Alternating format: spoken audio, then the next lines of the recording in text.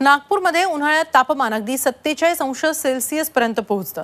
अशा वेळेस मेट्रोतून उतरल्यावर उन्हाची दाहकता एकदम जाणवू नये म्हणून मेट्रोनं स्टेशन्सवर टेराकोटा टाइल्स लावल्यात।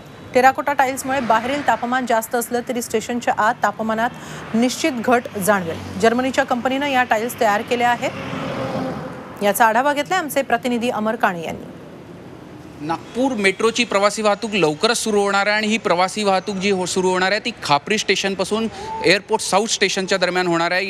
या अंतर्गत 3 स्टेशन येणार आहे, Khapri station, new airport station आणि एअरपोर्ट साऊथ स्टेशन। आता आपण जे उभे आहोत ते एअरपोर्ट साऊथ स्टेशनवर युद्धस्तरावर या स्टेशनचं काम सुरू आहे। अगदी अखेरचा हात फिरवण्याचे काम या स्टेशनवर सुरू आहे। आपण पाहू शकतो की सर्वत्र काम सुरू असलेलं आपल्याला दिसतंय। अजून एक वैशिष्ट्य या स्टेशनचं म्हणजे या स्टेशनवर टेराकोटा टाइल्स बसवण्यात येतात। या टाइल्स जे आहे त्या जर्मनीच्या हंटर नावाच्या एका कंपनीने बनवलेलं आहे। अजून एक वैशिष्ट्य या टाइल्सचं असं आहे की तापमान नियंत्रण ठेवण्यात या टाइल्सची फार महत्त्वाची भूमिका असते। बाहेरचे तापमान किती असले तरी स्टेशनची मधील जे तापमान जे आहे ते निश्चित या टाइल्समुळे घट झालेले आपल्याला पाहायला मिळू शकते। नागपूरचा एकूण उन्हाळा पाहायला अतिशय तीव्र असा असतो, दाहकता फार असते। त्यामुळे प्रवासी जेव्हा मेट्रोमधून स्टेशनवर उतरतील तेव्हा त्यांना कुठेतरी वातावरणात बाहेरची दाहकता एकदम जाणू नये या दृष्टीने नागपूर मेट्रोने हे पाऊल उचललेले आहे।